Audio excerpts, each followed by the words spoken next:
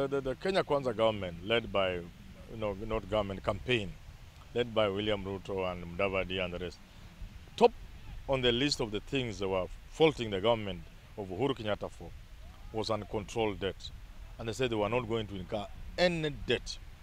But in the short span of like 100 days, they have had hundreds of billions of debts from IMF, somewhere in Korea, South Korea, and there is no stopping. So they promised heavily that they would not borrow more. Instead, they are now on a borrowing spree. So is it a question of doublespeak? Is it a question of coming to face with the reality? Or is it, as people like us see, a question of the IMF and the World Bank and the other big boys from the West, pushing them, an invisible hand? Because if you stop borrowing, you cannot be a friend of the World Bank. You cannot be a friend of the World Economic Order, because they want countries to be indebted, to be in debt. And that's how the world economy runs. And therefore, I suspect strongly that all these things are the invisible hand of IMF and World Bank. The president promised many things very close to people. He has not been able to implement any of them. Therefore, he had to run away with one. And the easier one was the Hustler Fund. It was a question of getting like 30, 40 billion shillings and quickly putting it in somewhere and you start rolling it. The speed again is suspect, because you cannot give people money without proper structures, without proper management in place.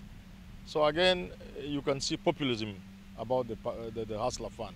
Again, if you are talking about a fund to help people do business, surely any financial institution, any bank will tell you, it's not just the ability to pay, but the kind of viability of what you are doing. So even small startup funds and programs, they usually assess what people want to do. So this one will just give you money, and then it's so little. You can see it is populist. It was because all other things he had not been able to do, like the cost of living. And therefore you run away with one of these. That's why with the disorganization and all the questions being asked. And again, you see, it's just a government filizer. Yeah. The president has removed a number of subsidies, and I think from day one when he was being sworn in. One is that as a president, this is his government. He must implement the policies he thinks can work. If removing subsidies is a policy measure he thinks can work, then we have to give him time to implement those measures, those policy measures. But again, there are those who believe this is IMF in control. Yeah. Especially because of the speed with which that has been done, and also because the suffering that the subsidies were supposed to be kind of alleviating, kind of mitigating the suffering of Kenyans.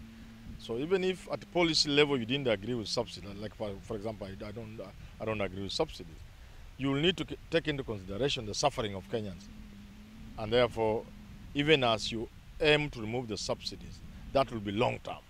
But to the extent that it came so fast, some people are reading mischief into it. Certainly, if you come to power on a populist agenda like William Ruto, dissolution sets in very fast, because you fire the expectation and the imagination of the people. You make them expect heaven, and after a short while, they are realizing you are just talking hot air. They could get annoyed, and many governments that have come to power in a populist way have always found it very difficult to face a re-election.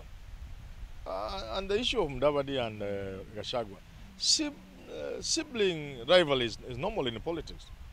When you create a position of prime minister and a position of deputy president, certainly there's going to be some little friction between the deputy president and the prime minister. We witnessed one between Kalonzo Musyoka, then vice president to Kibaki, and Raila Odinga, prime minister of the coalition government. These are always there. As to how they will continue playing out depends on how crafty the president is on his long-term game. The president could as well be thinking of making Mudavadi his successor. That's also possible. So if that is his game, he will know how to navigate it. But if he doesn't want to do to Rigathi Gachagua what Uhuru did to him, then he will stick with Rigathi Gachagua. That means you would be telling Mudavadi, because you are 61, 62 years old, I do 10, Gachagua does 10, then you will never be president of the Republic of Kenya. It's not an easy thing.